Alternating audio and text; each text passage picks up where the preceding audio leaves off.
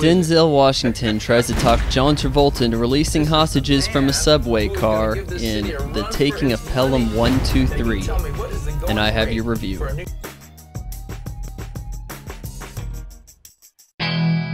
Vaughn on Movies, brought to you by Your Ad Could Be Here. Keep that in mind.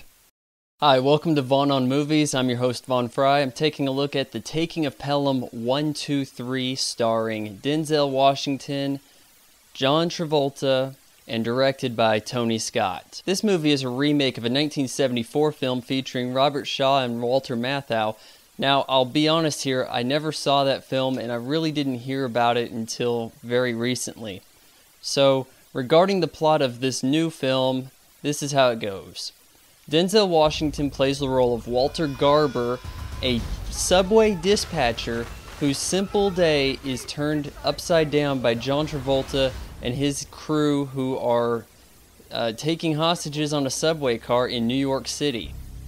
Now, as the dispatcher, Denzel Washington plays the everyman card here, and I gotta applaud him for taking this role. Instead of playing his usual character of authority, Denzel Washington is reduced to simple means.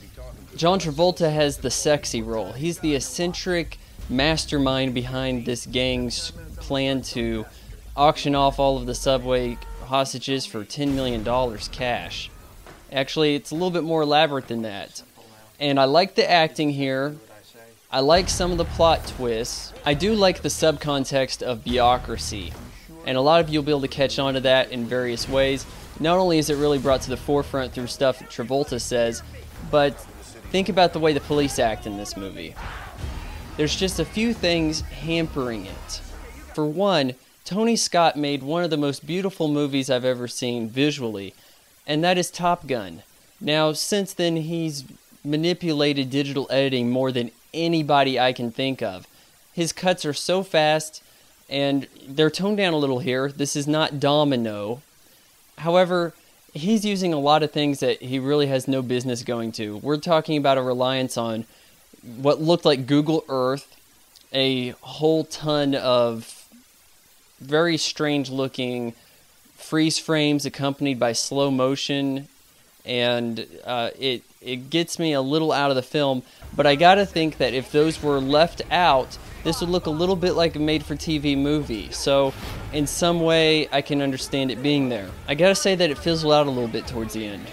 I thought that Denzel Washington's character did a lot of unjustified things right at the very end. I'm talking like last 15 minutes or so, and it just didn't fit with his character. It didn't really fit with the situation. It was forced.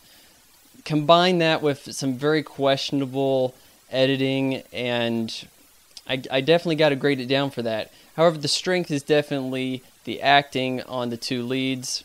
So I'm going to go with 2.5 stars. This is a kind of movie that I can see some going to and some liking.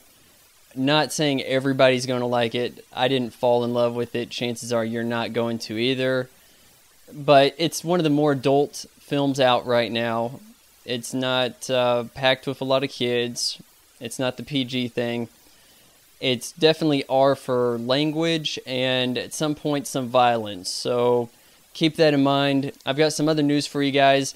Transformers 2, Transformers Revenge of the Fallen. That's the most requested review everybody wants from me, and I'm giving it to you soon. So I'm going to do a few things a little differently for that. If you guys are fans, you know, this is the way I'm making my living here. Let your friends know, and everything will be good for both of us. So I'll see you guys later.